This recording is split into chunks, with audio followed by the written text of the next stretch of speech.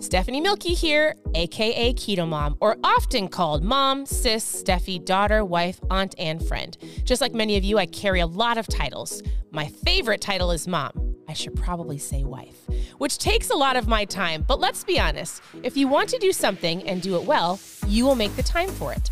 Commitment is hard because we find ourselves overcommitted, but when you practice prioritizing, you will find out what is actually important and what you can let go. With the KetoMOM podcast, you will learn together how to manage our time, commit to the most important things in life, and I will equip you with the tools you need to feel qualified each step of the way. My name is Stephanie Milky, and welcome to the KetoMOM Secrets podcast. Hello, welcome to the KetoMOM page. My name is Stephanie, and I'm so happy to be here with you today. Happy Friday if you're watching live. My husband and I just got back from a walk, and my nice glow is Florida sweat. I'm actually sweating profusely, and I feel so good. All right, tell me where you're tuning in from. Florida is beautiful today. I had somebody message me yesterday, and they said, hey, are you missing your kids playing outside in your lake? Are you missing your kids being outside in Minnesota? And I said, no, my kids are outside in Florida. We're loving it. So tell me where you're tuning in from. Here's what we're doing in the mornings is I've made a teeny little shift. In the mornings, I like to talk about mindset or give you a thought for the day. And I decided to throw in a keto tip as well because I know that there's a lot of people that just want to be told what to do. If you're looking for recipes, there are tons of them here. If you want to go to ketomomsecrets.com and click on recipes, you can have a lot of them. You can send me a message. I will help you. Now, there's a couple things I want to do for this morning. Number one, it's Friday. Let's celebrate. I want you to celebrate below or tell me one thing that you did this week that you're just happy for yourself. You want to celebrate over yourself. You want to say like, hey, I did a good job. What is one thing that you can acknowledge? Because you might not have somebody in your life that says, I see you. Hey, good job. Hey, you're doing amazing. And I want this community to be that. And so as you're tuning in, or maybe you're watching the replay, what is one thing you can celebrate for the week? I like to tell people, listen, oftentimes we think that we can't celebrate until we get to the end goal. Most of the time people quit before they get to the end goal. So let's celebrate on a daily and a weekly basis. On a daily basis, you can be like, Steve and I go for a walk every single day. I almost didn't go for the walk with him this morning because we stayed out late yesterday. We went to Orlando. We went and visited our CEO. We had a great business conversation. We didn't get home until midnight. Probably didn't get to bed till approximately 1. Woke up a little late, and then I was like, I'm going to read I'm going to sit here and read. And then my husband's like, I'm going to go for a walk. And I was like this. All right, I'm going to go too. I'm going to celebrate that we walked every single day. It's been a goal that we have to do in the mornings. I'm going to celebrate that I've been reading every single day. Yes, some of you are like, listen, I exercised 3 times this week. Or, hey, I ate really well. Maybe I intermittent fasted. Or maybe it has nothing to do with your health. Maybe you're like, yeah, I went on a date with my spouse. I'm going to celebrate. Or I'm going to go on a date tonight. Maybe whatever it is. Let's celebrate you. I see you. I would say if I'm looking through and some of you are sharing, like Cassie, I love that. Cassie's like, I use my vibration plate every single day, which helps her. If you do some Googling, that's just it helps with, how do you explain that, Steve? It helps with the flow of your blood? You have one, a plate. Helps drain your lymphatic system. Drains your lymphatic system. My husband understands all of that. Hey, Cassie, good job. I love it. Lacey, good job. Like, I want you to, sometimes you've got to be your own cheerleader. I want the KetoMOM page to be that for you. I want you just to acknowledge yourself and be like, yeah, I did have a good week. Or I got up early. Or one thing. What's one thing you can celebrate about yourself? All right, I have a thought. Oh, shoot, another story for you, and then I have another thought. Yes, Steve knows what he's talking about. Also, as you're celebrating yourself, and there's a couple of things that were going on in my mind this morning. Steve and I were listening to a really great message on the way home. We had a 2.5-hour drive last night, and we were listening to a message, and I'm not going to go into the entire message, but it also brought me to the story that happened last night. So Erwin McManus, this is the book we're going to be going through starting Monday. You guys, is this backwards? Oh, I didn't even, wait, maybe I did flip it. I look like I'm backwards. We're going to do something. Are you ready? I like to do this, actually. All right. We're going to be going through this book starting on Monday. I listened to a message from him on the way home, and he was just simply sharing, and you might not know your Bible, but he shared a story in the Bible of Gideon and how God chose Gideon's men to fight an army. Hear me on this for a second, okay? Follow me. Don't tune out. And how they had to do certain things to narrow their army down to 300 people versus like 100,000 people, right? There's lots of different stories in this, but one of the ways that God chose the people to fight in the army was the way they drank water. And he explained it on how, hey, send all your men down to the water. 10,000 of them basically looked down. They were so focused on themselves and water that they weren't looking up to at least be aware of what was going on around them. 300 of the men were doing it to where they were actually still staying aware of what was going on around them. So I was listening to the story last night, and I was like, I've never heard it said like that before.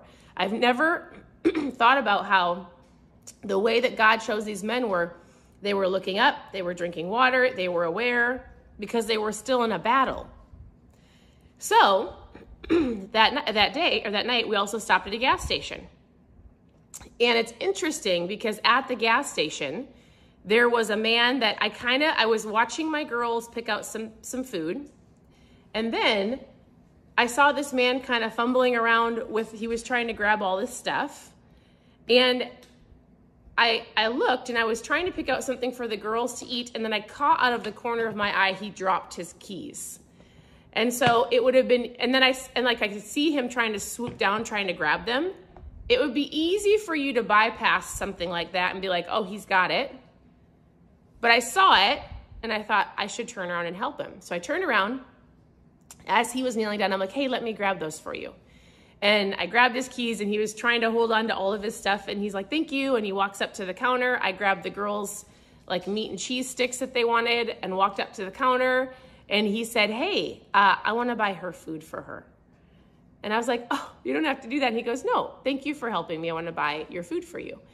And I thought, man, that was so nice. First of all, we were listening to this message by Erwin about keeping your head up and being aware. Second of all, one little act of kindness can help somebody else out, and you don't know how you're going to be blessed by it. So I opened up the door to him as he's walking out, and I was like, man, thank you. And he's like, you're welcome. And we had a quick conversation. Moving forward till this morning, I'm looking down at the sidewalk, walking, and all of these things, isn't it interesting how you hear one story and then you kind of moves into the rest of your day and you can't help but think about it? And then I was walking this morning, and I'm looking down, walking where I'm walking, and two, I'm pretty sure I was on my phone. And my husband always looks up, and he always watches people. And he's waving, and he's saying hi, and he's like, man, all these people wave at me. And I was like this, what people? And then I was like, oh, the Lord would have gotten rid of me. He would have been like, yo, Stephanie, you're not focused on anything else around you. Look up. Is that a good message, babe? That's good. I got a spanking. What? I didn't know that. That's because it's going on in my head. So it's interesting because I just wanted to share that with you. Look up. Pay attention to what's around you. God has people in your path that, first of all, need you to help them, but you never know what you will be blessed with as well. But you're not going to see it if you're not watching and looking for it. So it was so funny how all of these little stories correlated to them this morning. I was like, I don't want to be let go. I don't want to be the 10,000. I don't want to be the one where the God's like, hey, you can go back to camp. You're not paying attention. I don't want that. Praise the Lord that I heard the keys fall and I had enough I'm going to help him. And I'm not saying that to be like, hey, I helped him. He blessed me. So interesting. And there's one more thing I'm going to tie to this, and then I do have a keto message for you. Our girl, so one of the reasons we moved down to Florida is we moved down here to be a part of Life Church. It is an incredible church. Our girls are plugged into the youth. And a message that the girls got a couple weeks ago, I was like, that was so good. He took the story from Leviticus. He was talking to these kids, and here's what I actually don't remember. I know I have notes in my phone. I don't remember how he tied Leviticus into these. He was telling the kids, like, you can learn from any book in the Bible, and they've been teaching them how to learn from it, how to apply it. But what I do remember is the story he shared. And he shared how this pastor was in the men's bathroom, and he was using the urinal, and he was going to the bathroom, minding his own business, but he realized that somebody spit their gum in the urinal, and it was stuck in between where everything drains. And he said, I had this thought. That is not my responsibility. And he's like, why would somebody spit their gum in there? So disrespectful. But the janitor will get it, right? He's about to walk out of the bathroom, and then he thought, oh my goodness. I think he was teaching the kids how to be a servant. Was that right, Steve? Was that the main, how to serve, right? And so he said, why would I leave something that I clearly know shouldn't be there? I can do something about it. I don't have to be praised for it. Like, I don't have to leave that for the janitor, even though it's his job, because he's going to come in here and he's going to go, why would somebody do that? So he told all these youth, he's like, listen, I wrapped my hand in paper towels, and I stuck my hand in the urinal, and I cleaned it out. No, he's like, I'm not telling you to say that what I did, but he's like, why don't you look up, pay attention, be aware, do something for somebody. You are not better than anybody else. He's like, I'm not better than a janitor. So he told that story. He goes on, and actually, he goes, and somehow he ends up in another urinal with the same exact thing. And he's like, the Lord wants me to clean all these urinals. And he's telling the youth, I wrap my hands and stick my hands down there. And it's interesting because when you hear a story, or you hear somebody say, like, I say, look up, pay attention to your surroundings. Where can you be a blessing to other people? I'm not kidding. Every time we get out of our car, guess what? There's garbage right by my foot, whether it's at Costco, wherever we're going. And I walked past a bottle the other day, and I walked back and picked it up. Because in my head, I'm like this. That's not my responsibility. I didn't throw that on the floor. And then you have this like, oh, but I can pick it up. Ew, but that's dirty. But guess what? Somebody's going to have to do it. Or the other day, Steve and I were on a walk, and it was recycling day. Well, somebody's recycling bin kind of got a little tipped over. It was still in their yard. It was in the space that it could be. We kind of walked by it, and I went like this. Ugh.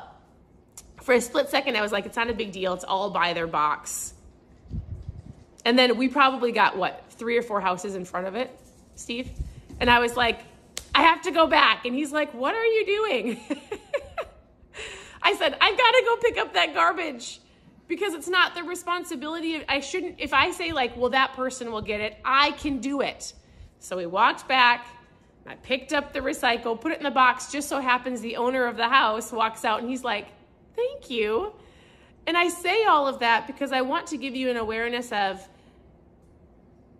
you matter. And if you ever walk by something or somebody and think that's their responsibility, I didn't do it, I shouldn't have to, I'm gonna challenge you to do it. Pick up the garbage, serve somebody else, get your eyes off of just you and look for somebody to help or to serve. And they might not even know you did it. You might not get a thank you, but guess what? You never know the seed that you're planting. You never know. The keys that I picked up, the seed of helping somebody, he returned the favor and bought my snacks, which was super great. So my challenge to you this weekend is look for a place you can serve. Keep your eyes up. Pay attention to other people around you. Pick up the garbage, and you're not too good to do something that somebody else is paid to do. What do you think? Is that good? Is that good preaching? No. That's not preaching. It's just sharing. All right. Here's a practical thought for you today. That's your mindset for the morning. I am going to tell you, I've been listening to this book on Audible. It's incredible. We'll start this on Monday, so you can tune in here and you can either join us and just listen to the lives. A lot of you have ordered the book, so I'm super excited. And my thought for you today around your diet, your health, is around my shoes. So a practical thought is this. Your body, if you're doing keto or low carb, or you're working on becoming healthy, your goal is to lose some fat, your body is speaking to you, and a very practical tip is I need you to listen to it. So yesterday I said, hey, here's a keto tip for you in the morning. Pay attention to how much water you're drinking and stop eating if you're not hungry. Today I want you to go, while you're paying attention to others and your surroundings, you've got this awareness of like, where can I serve and where can I plant a seed? I also want you to start listening to your body, because your body doesn't lie. Your body's gonna tell you if you're tired. Your body's gonna tell you like, hey, you ate something and I actually feel like garbage. And we often ignore the signs. Hey, I don't feel good. Hey, something is hurting. I actually think I need more sleep. Oh my goodness, I'm stressed out, like my brain is hurting. And what are you gonna do to fix it? So I wear these shoes when I go for a walk. The other day, I knew better. My hip has been hurting, like my back. And I was like, I think it's my shoes. They're cross-training shoes, but they're meant to lift weights. I put these shoes on the other day and I knew better because I wore these shoes two days prior. When I wore these shoes, I felt better. My back didn't hurt. When you eat better, I'm assuming you know. I have people tell me this all the time. When I eat low carb, when I cut down the sugar, when I eat a specific way, I feel better. The other day I put these shoes on and I was too lazy to take them off because I forgot they hurt my back. So I went for a walk, I think it was yesterday, and I was like this, oh, I should have taken the extra 5 seconds to take these shoes off and put them on. This morning, I put these shoes on and my back didn't hurt. Your body tells you something. So a very quick keto low carb health tip is listen to your body. And maybe if you're overly tired, you need to shut off your screens earlier, stop watching and stop staying up so late. You know, if you're feeling a certain way after you eat certain foods, pay attention to how you're feeling and go, I actually don't think my body likes all of that dairy. Or clearly my body doesn't like that sugar. Hey, here's how I'm feeling, because I can't 100% say, here's the keto diet, here's how you should eat, here's what's gonna help you lose the weight. You actually have to pay attention. If you don't, and you ignore the cues, it could lead into something even worse. If I keep wearing these shoes, it might cause long-term, it hurts my knee and it hurts my back. When I wear these shoes, which are meant for more walking, running, it doesn't hurt my back. The support is here, the support is not here. So, your body is telling you something. I need you to listen. Well, I don't need you to listen, but your body needs you to listen. So that is your practical tip of the day. I hope you have an amazing Friday. Thank you for tuning in. Your presence matters. I do want this to be a place where you can come, be encouraged, learn something, and then take it out and apply it. That is what you should do with anything that you learn. So thank you for tuning in. Continue to tune in. There's recipes, a whole bunch of different things shared on the page. You can go to ketomomsecrets.com, send me a message or ask a question below, and I will connect with you that way. Have a wonderful day, and we'll talk to you very soon. Bye.